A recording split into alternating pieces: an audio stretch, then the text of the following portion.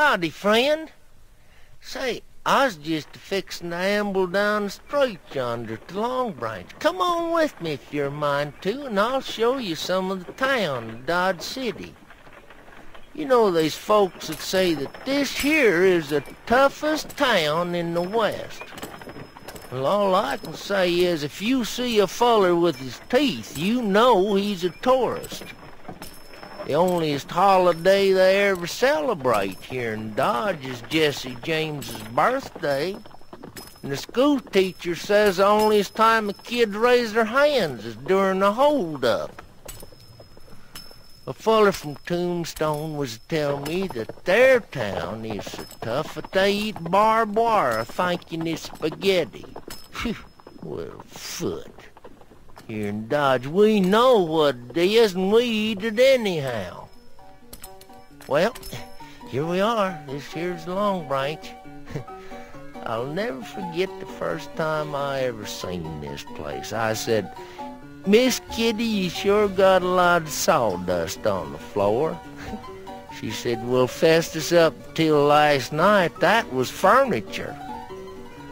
"Oh, howdy, ma'am." There's one of the girls that works here at the Long Branch. Bessie's her name. Oh, she's got everything a man could want. Muscles and a mustache. Oh, yeah, there's a place over yonder you'll want to see, too. That there's it. It's called Delmonico's. That's the onlyest place in town to eat. The food ain't much to speak of, so nobody speaks of it much. It's a kind of place where the food is so bad that it makes you glad the service is lousy.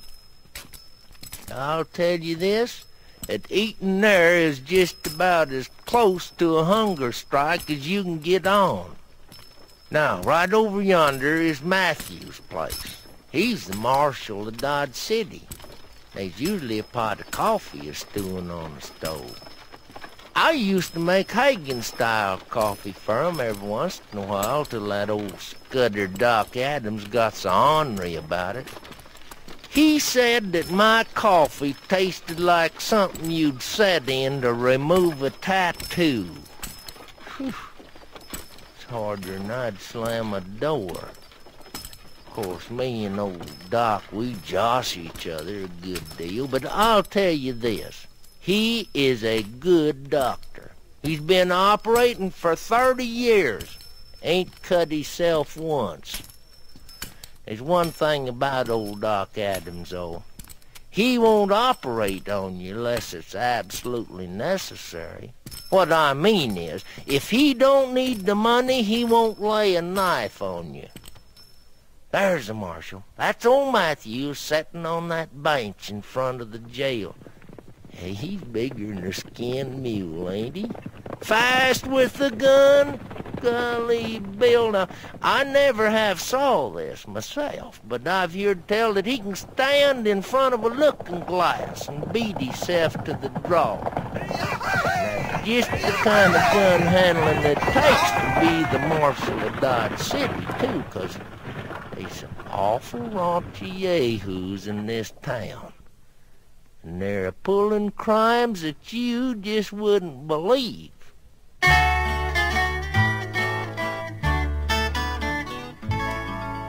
As I walked out on the streets of Dodge City, as I walked out in Dodge City one day, I seen a tall marshal run out of the Long Branch.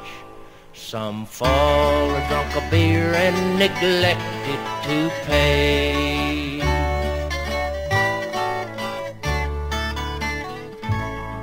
Miss Kitty told Matthew to go get the villain and bring him to justice, that swindling swine. His blue eyes growed cold as he pulled out his 6-gun. I'll throw him in jail or a box made of pine.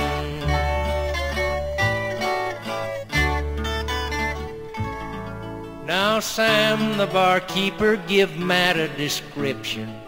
He was little and mangy with a gun on his hip. a week's growth of whiskers and big spurs a-jingling, with lots of beer foam hung on his upper lip.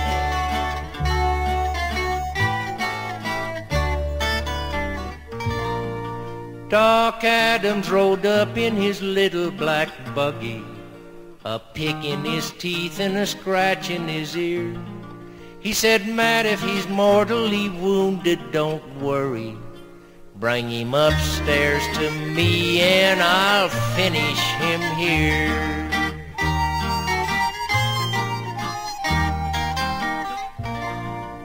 So here I am locked in the Dodge City jailhouse, a victim of thirst lacking one measly dime.